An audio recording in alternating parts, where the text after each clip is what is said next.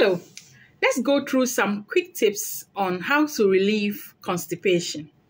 The first point is drink a cup of warm coffee. And in this case, the caffeinated coffee works better than the decaffeinated coffee. Coffee contains caffeine, which stimulates the muscles in your digestive tract, thereby increasing the bowel movement. So the increased bowel movement makes it easier for you to pass through. And please note that coffee dehydrates the body. So anytime you are drinking coffee, remember to add an extra cup of water to prevent dehydration. And another important thing to note is that you should not go beyond the recommended daily limits when it comes to coffee intake. You cannot go above 4 cups of coffee in a day. So the maximum cup of coffee you can take in a day is only 4 cups. Please do not go beyond it. And also, if you are taking certain medications, you should not take coffee. There are certain medications that should never be taken with coffee. They should never be mixed with coffee. This is because coffee interferes with the absorption or the excretion of this medication. So it interferes with how the medications get absorbed by your body and how it will work. Now, examples of such medications include medications for thyroid conditions, diabetes medications, medications for heart disease. It could be high blood pressure or hypertension, asthma medications, cold and allergy medications, and then antidepressants.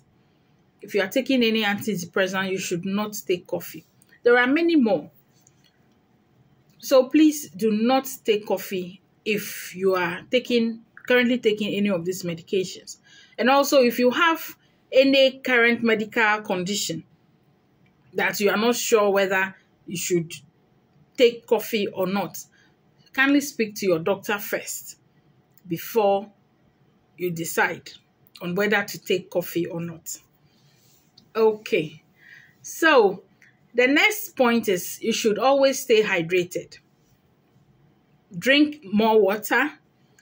And for a healthy adult in this case refers to an adult who does not have any medical condition that requires him or her to be restricted when it comes to water intake. So you should be taking 1.5 to 3 liters of water in a day. And that's 3 to 6 sachets waters or 3 to 6 pure waters a day. And that's actually the minimum, because this can vary depending on the weather. If the weather is very hot, obviously you need more water. If you are more active, you need to take in more water.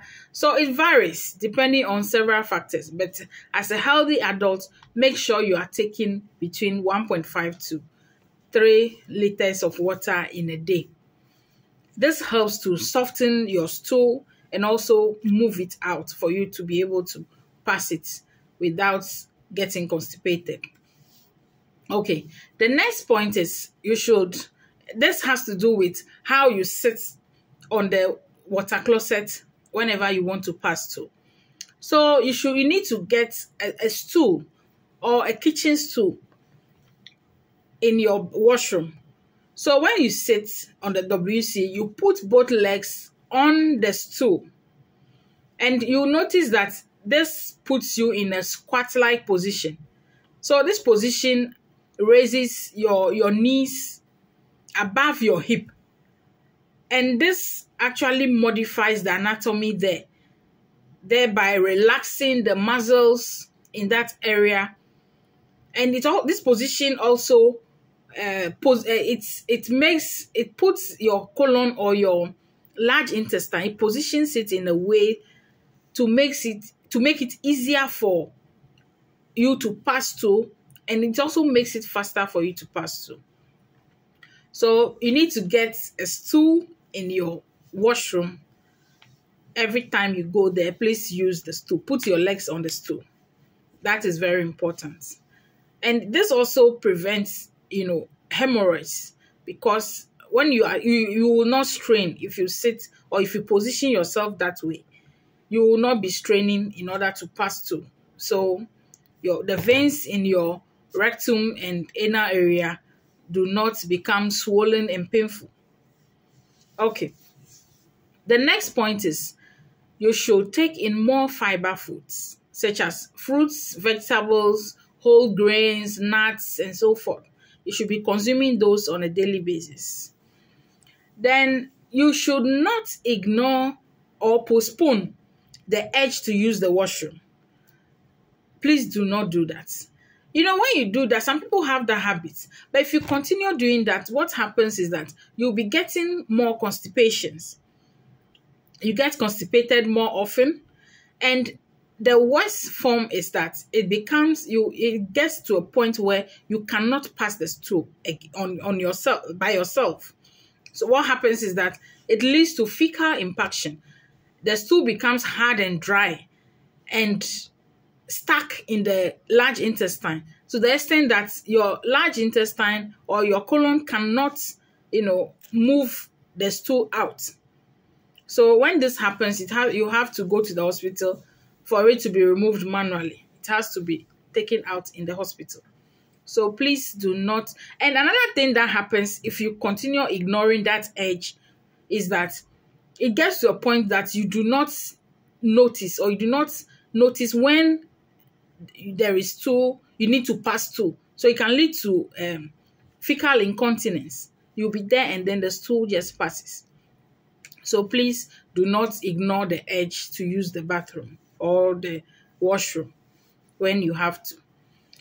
And then the last but not the least, please exercise, such as taking a walk. That is also, it helps your bowels to move and work properly so you do not constipate. And if all this fail and you think you may need to take a laxative, please make sure you speak to your doctor first and take laxatives only when prescribed, because there are serious consequences, health consequences, if you abuse laxatives. So please do not just buy laxatives without prescription. So thank you, and please watch out for more videos. Bye.